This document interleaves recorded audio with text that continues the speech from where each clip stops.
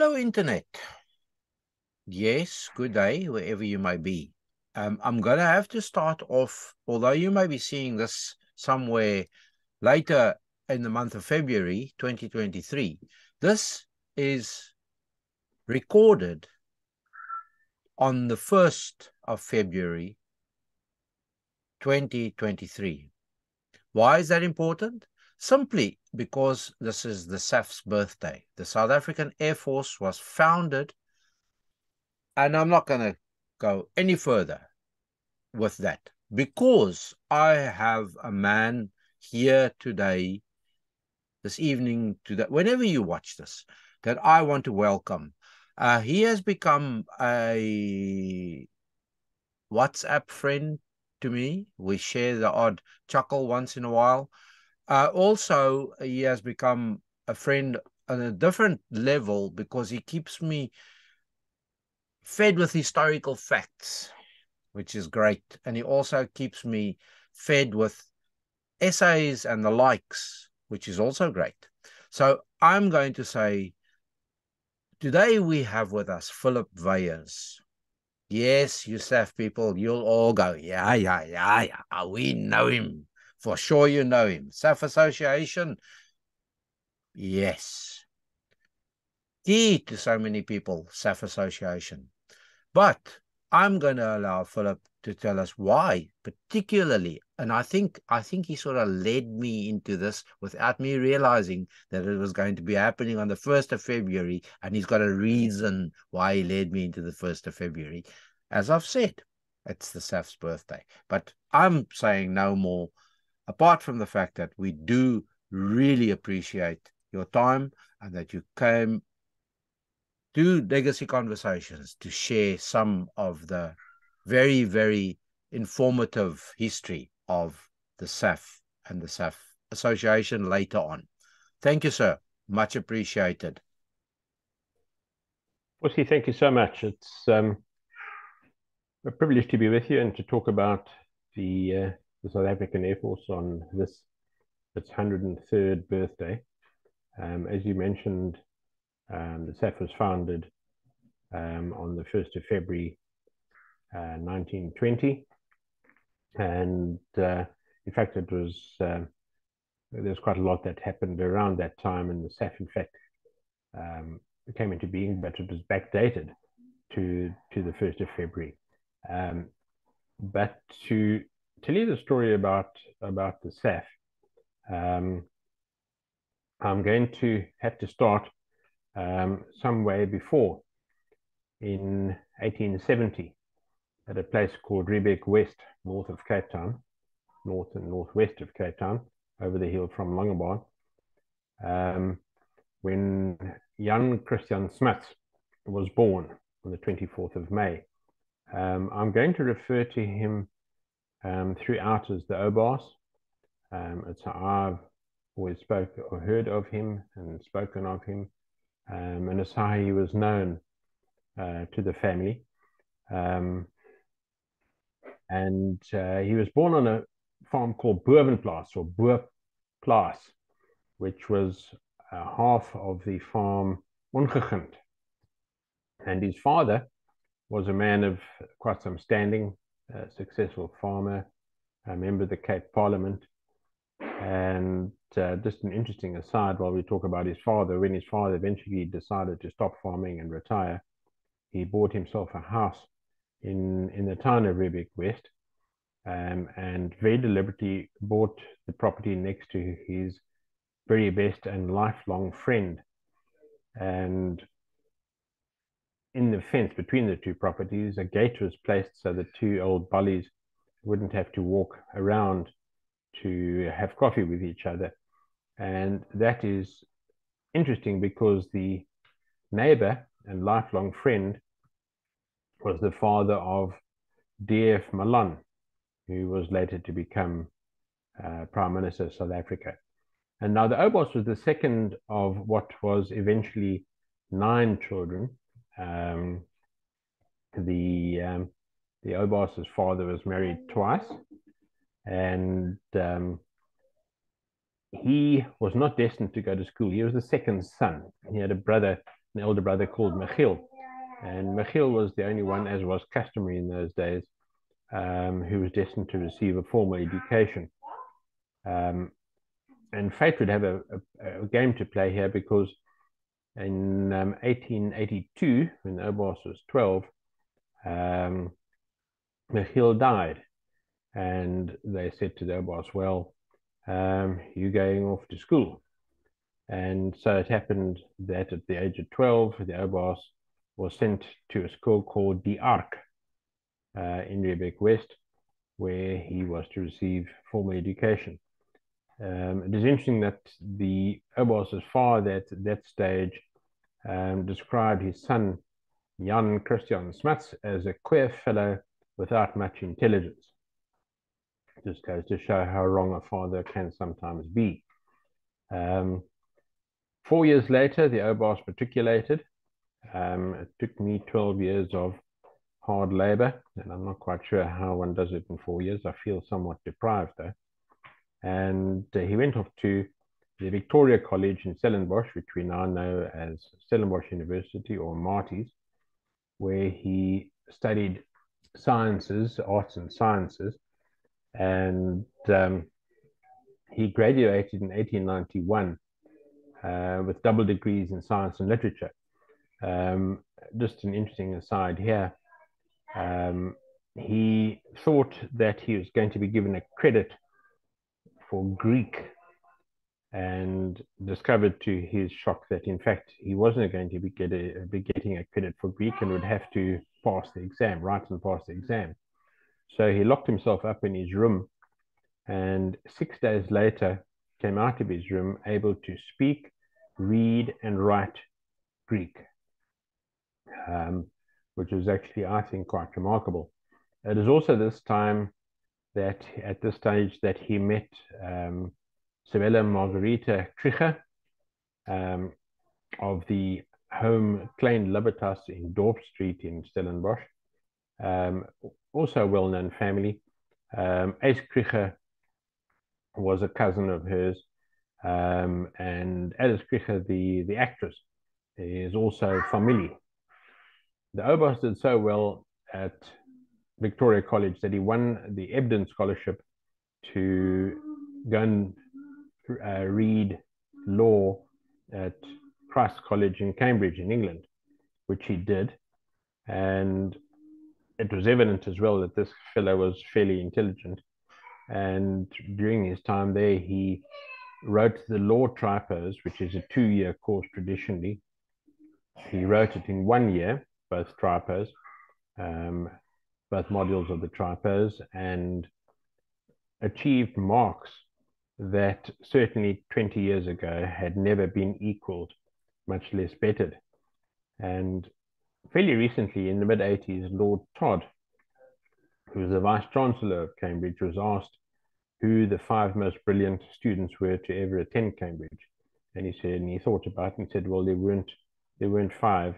There were only, in fact, 3: Milton, Darwin, and Smuts.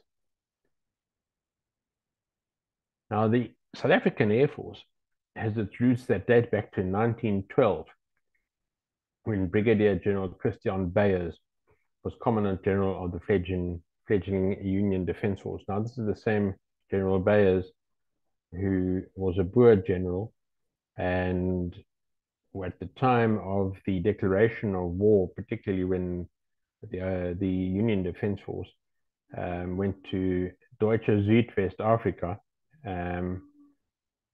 General Weyers found it so incorrect principally that he resigned his commission and led the rebellion, which caused a lot of internal Afrikaner strife at the time. And as we know, he was hunted down and subsequently drowned in the Vaal River, trying to cross the river, which was a great tragedy, and it affected the Obos tremendously, because he and General Weyers were close, one might say, and they were colleagues. They were war soldier friends, and there are very few friends that are closer, in fact, than soldiers who have served together, as you and I both know. In 1911, the age of aircraft arrived in South Africa when a London-based group named the African Aviation Syndicate Limited arrived in South Africa to promote the science and practice of aviation in South Africa. The company arrived in Cape Town accompanied by two pilots, Cecil Thompson Patterson and Evelyn Driver, as well as a French Blériot aircraft, and interestingly, a South African-built Patterson biplane. As an aside here, I tend to do a lot of asides. As an aside here, there is a replica of the Patterson biplane at the Air Force Museum at Swartkop, which is actually very interesting. It's a very flimsy construction, I must say. Amongst the people who, well, let me get there in sequence. In 1912, General Weyers undertook a trip to Europe on the instruction of the OBAS as Minister of Defense to witness military maneuvers in Switzerland, France, Germany, and England, and was given specific instructions prior to his departure to visit the British Army's aviation school on Salisbury Plain to obtain, and I quote, as many details as possible for a guide in establishing a military aviation school in South Africa on a small and economic scale. General Weyers returned to Pretoria much enthused about what he had seen, particularly regarding the use of aircraft in conflicts. He said that the use of aircraft should be a great saving in horses and men. He foresaw great things for the use of aircraft in future operations. In 1913, the Government Gazette in South Africa published an advert inviting applications for officer aviators to form the nucleus of the South African Aviation Corps to be founded in terms of the Defence Article 119.2 of 1912. 5 pilots went off to Kimberley, where they were trained. Amongst them, the gentleman who was to become General Kenneth van der Spey, who at one stage was the oldest living fighter pilot on Earth. He was a man of prodigious humor and a raconteur, and he had a capacity for consuming alcohol that was second to none.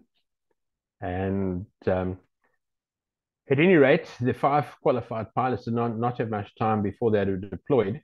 In 1914, General Louis Botha invaded German Southwest Africa. This done at the request of London to neutralize Walvis Bay, and Swakopmund, shipping ports. The way it worked was that General Botha took the northern half of the country and the OBAS the southern half, and that was the first victory, Allied victory of the First World War. In 1917, the OBAS was sent by Prime Minister General Louis Botha to London to attend the Imperial Conference in March of that year.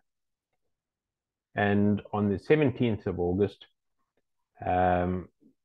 let me interject there to say that the OBAS, when he arrived in England, was invited to join the War Cabinet, as he was a man who was identified as somebody who could assist the war effort enormously. It is also interesting, when he joined the War Cabinet, he was the only soldier, only person on the War Cabinet with combat experience. All the others were politicians or staatsambtenaren, civil servants. When the OBAS got to London, London was being bombed primarily by Zeppelins by the Germans, and they were causing quite a lot of damage. They were causing a lot of casualties in London, in Coventry, and they said to him, well, okay, we have a spot of bother here. You and the Prime Minister, David Lloyd George, form a 2-man commission to work out how we can stop the Germans bombing London and Coventry and other British cities. And the OBAS went off, and David Lloyd George said to him, listen, I'm a Welshman. We are good at mining coal and singing. We're not good at much else. So it's up to you. The first report the OBAS presented was in July, and this detailed how to deal with the German threat and the German bombing, which basically was fairly simple. The concentration of anti-aircraft capabilities primarily, and some fighter reaction, defensive air reaction from the Royal Flying Corps in those days.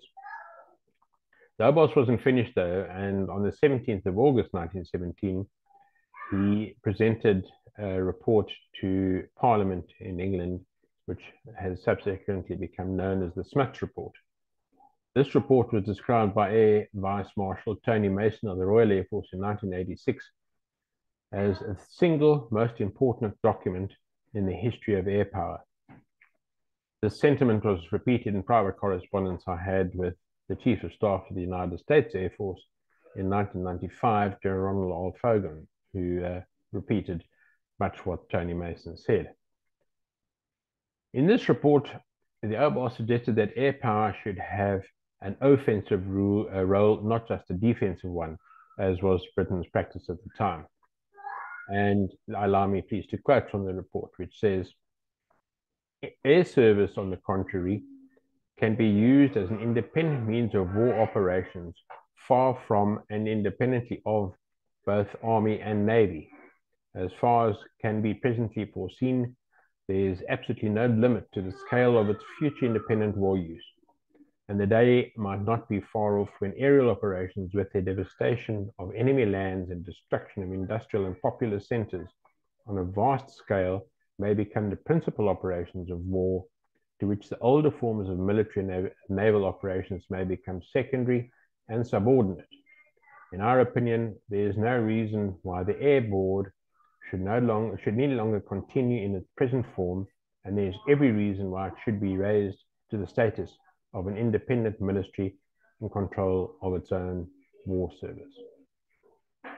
Based on the recommendations of his report, General Smuts managed, without detriment to the Army and Navy, to pull all the loose ends together, and on the 1st of April 19, the Royal Air Force was born, the first independent Air Force to exist anywhere. Now, South Africans had featured strongly in the Royal Flying Corps during World War I, with Andrew Beauchamp Proctor topping the heap with the most kills amongst all the Empire's airmen, that being 41, and holder of the Victoria Cross, the Military Cross, the Distinguished Flying Cross, and the Distinguished Service Order. Among his contemporaries was one Colonel Hilperus Andreas van Reineveld, who was to play a significant role in this establishment of our own South African Air Force. Colonel Sapir was best known amongst the South Africans for the epic flight he took with Sir Quinton Brand from England to South Africa in a Vickers Vimy called the Silver Queen. The trip eventually required 3 different aircraft, a replacement Vimy after a crash in Bulawayo, and it wasn't the first crash. They were able to resuscitate things prior to that. And they landed just east of Pretoria before proceeding to Cape Town. Interestingly, Sir Quinton Brand remained in the Royal Air Force and was to end up as an Air Vice Marshal, a man of substantial capabilities and achievement. When General Smuts decided to start an Air Force in South Africa, Sir Pierre was the man he chose to make it happen. Sir Pierre was not a particularly pleasant person on a personal level. He didn't like little boys, I remember very well. I don't think he ever liked me very much, but then I was just a little oaky. But he was a close friend of my grandfather's. And they say that he possessed the rarest of all qualities. He was a leader of men. So Pierre van Reineveld was summoned from Köln in Deutschland to London and was told, I want you to go back to South Africa and start an Air Force. Now, the future of the SAAF got off to a flying start with the Imperial Gift from the United Kingdom. The Imperial Gift was comprised 113 aircraft and included steel frames for 20 hangars and everything else to start and operate an Air Force. It went as far as vehicles, canvas for wings, wing struts, gum and paint. And those 20 hangars were erected on a site 22 Morgan in extent, some 2 miles east of Roberts Heights, which was later Furtaka and is now Tabatwani. And that property had been purchased to become the SAAF's first airfield. This airfield was named Swartkop and is still active today. And in fact, some of the Imperial gift hangars are amazingly still in daily use. Air Force Base Swartkop is the oldest military active airfield in the world. I had a discussion, shall we say, which got just a little animated with a past member of the SAAF who joined the United States Air Force and doesn't hesitate to tell us, in fact, on Facebook just how good the United States Air Force is, which of course it is, but it all seems to be a little treasonish to continue to feed us with that. He said that Swartkop doesn't qualify as the oldest military base in the world because it was an airfield and later an air station. I said, well, you know, whether it's an air base, an airfield, an air station, or a station, or anything else, it's got a runway which operates military aircraft. So at the end of the day, they're all the same. And on that basis, Swartkop is the oldest. The South African Air Force was officially established on the 1st of February 1920, as we have mentioned, a day that is still celebrated each year. What I should possibly mention, because it's been quite contentious in South Africa this year, also on Facebook, also by a gentleman who perceives himself to be South Africa's Chuck Yeager or Bob Hoover. It is now called the Prestige Parade on the 1st of February, or a day close to the 1st of February.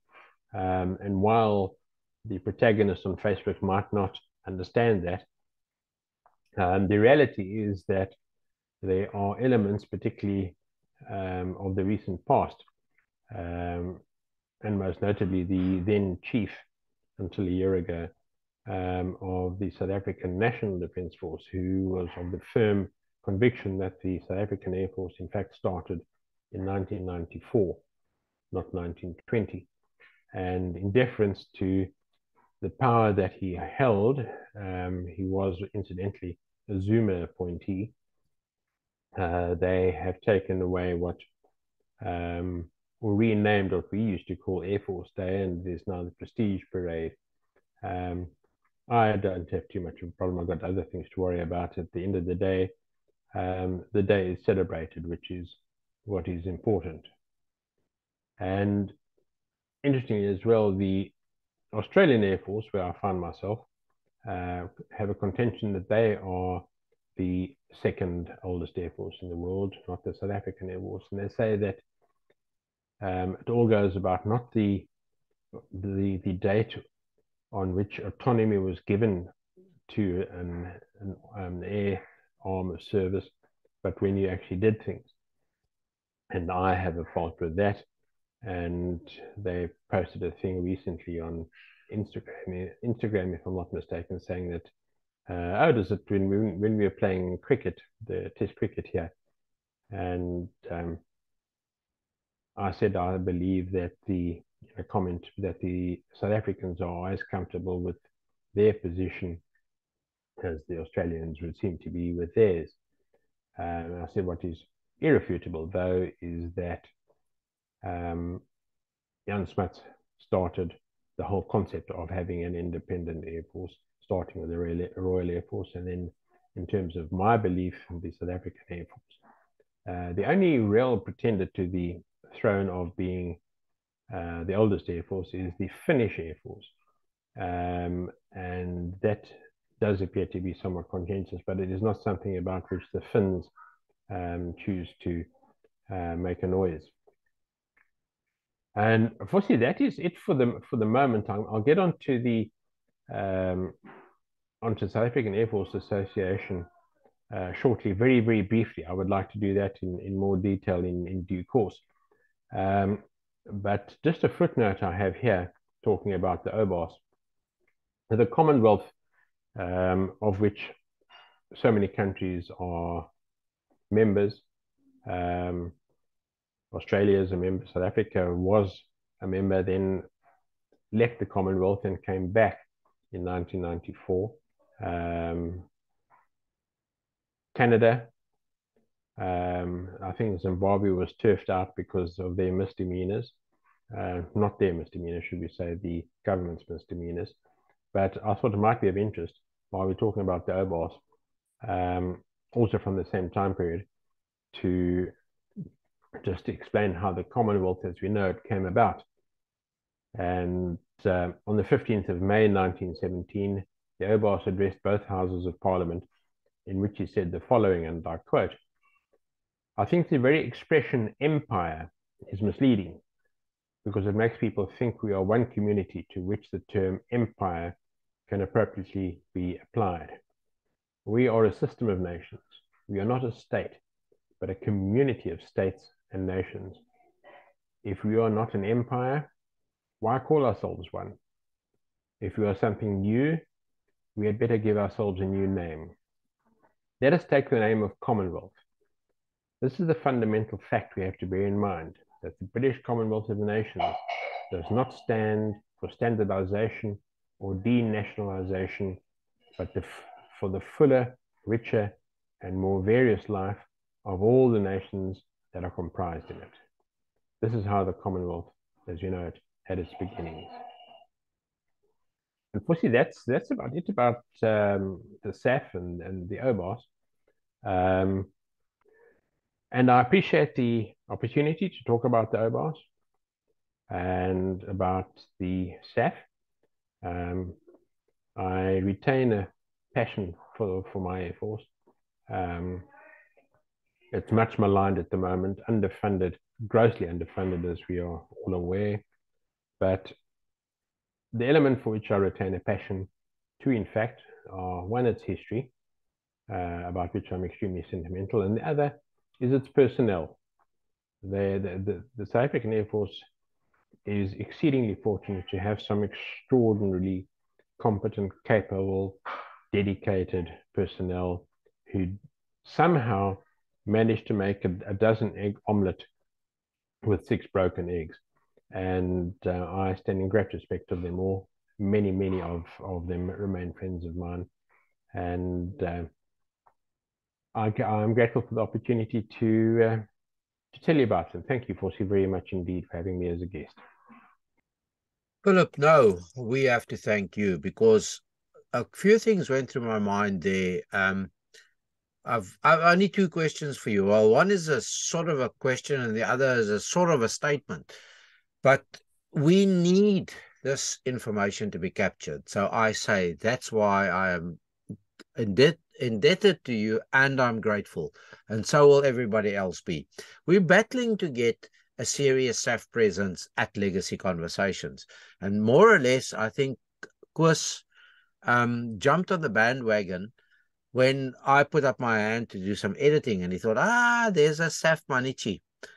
I'm going to grab this because he must talk to the SAAF, which I will gladly do. So this to me is almost to a degree a starting point of that. I have spoken with a few other guys, but I think if I'm correct, no, I have spoken with another SAAF man. Steve Scott, which I'm sure your paths would have crossed because Steve is quite respected in the aviation world. But that's beside the point. The point is I am very, very, very pleased that I can have got you to go that far back. Now, the 2 questions, the first statement sort of thing.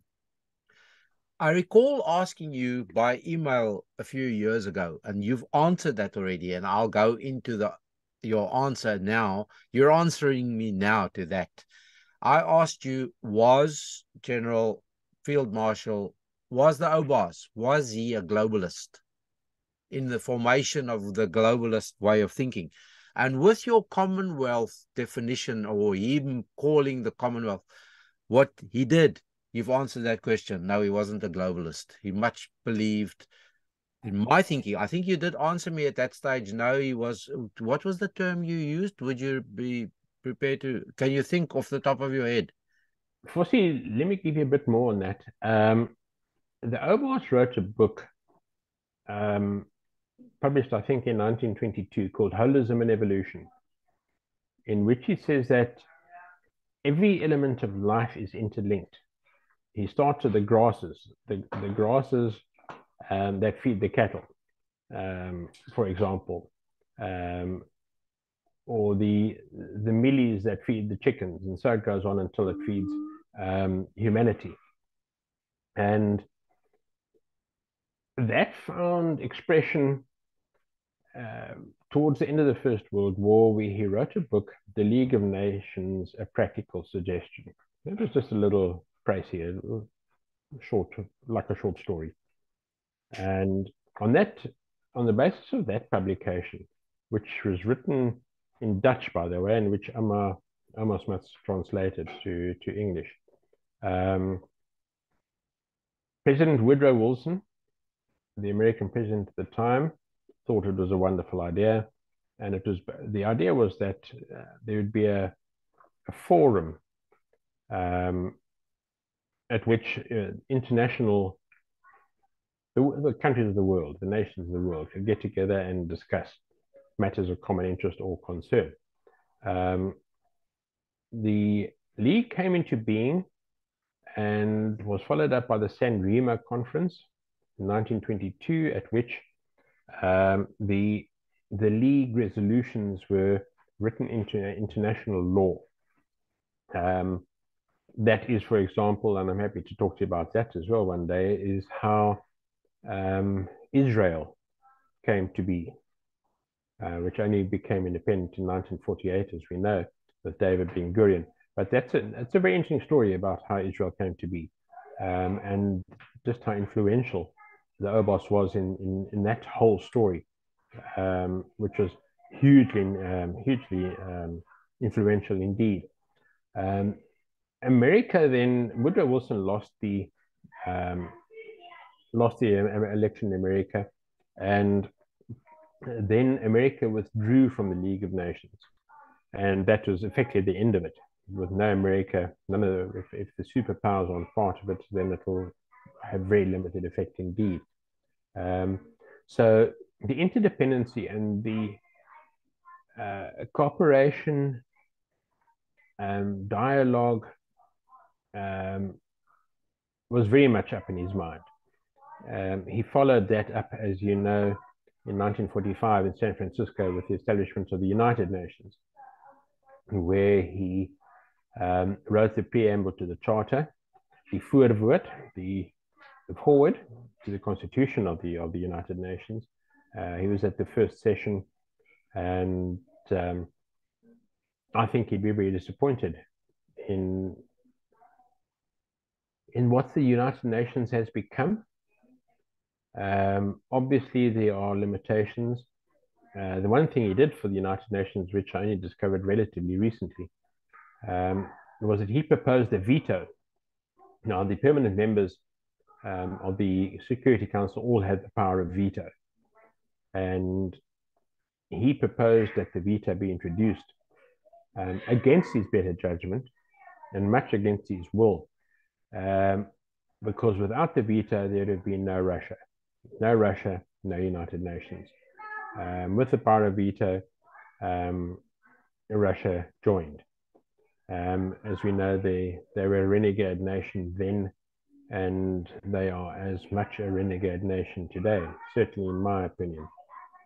So a globalist, that's actually a very good question. I think in as far as holism goes, and the interdependence of everything living, I suppose to that extent he probably was, but I don't think he lost sight of something that he's often criticized for in South Africa, is that he cared more about England, the United Kingdom, than he did about South Africa.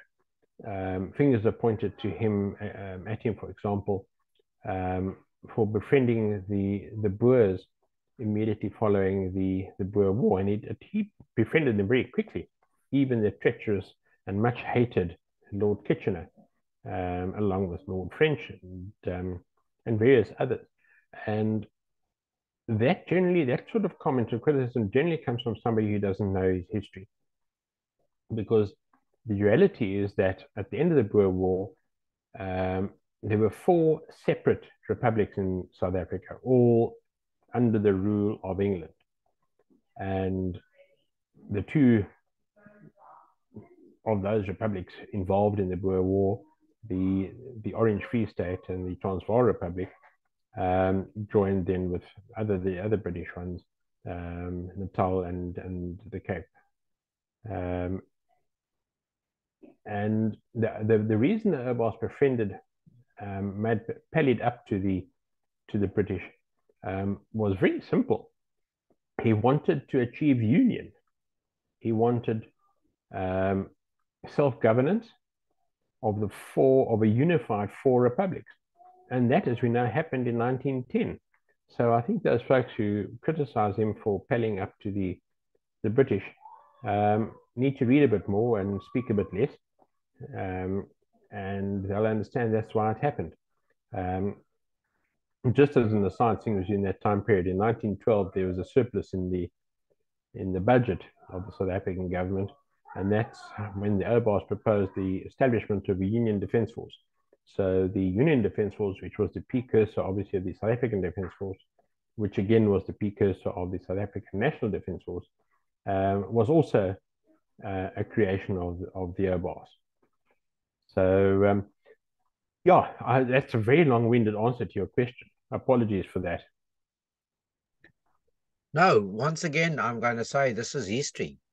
And this is South African history, and this is South African military history.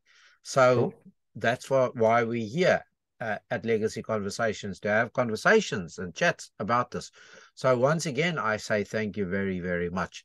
Now, the second one, and I do have to apologize here quickly. Folk, I did not plan to ask Philip these questions.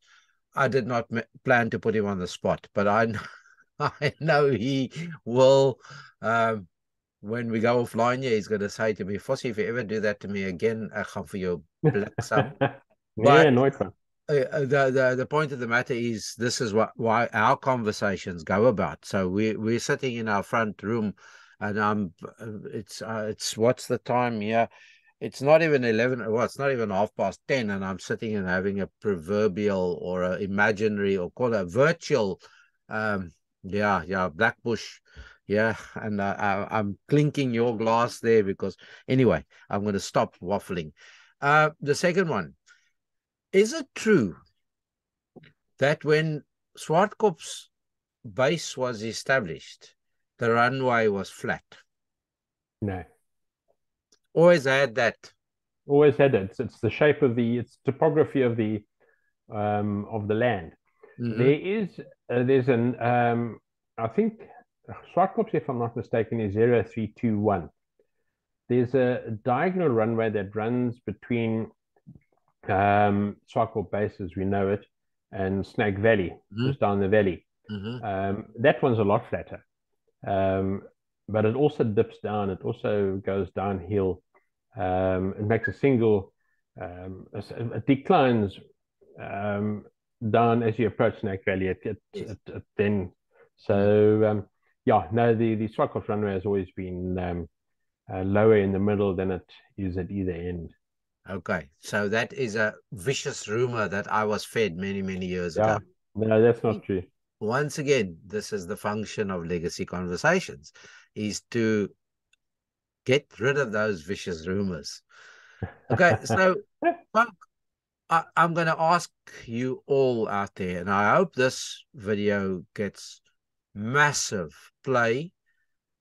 And I hope down here in the comment section, you ask questions. I'm not going to bother Philip for a while. I want this to sink in.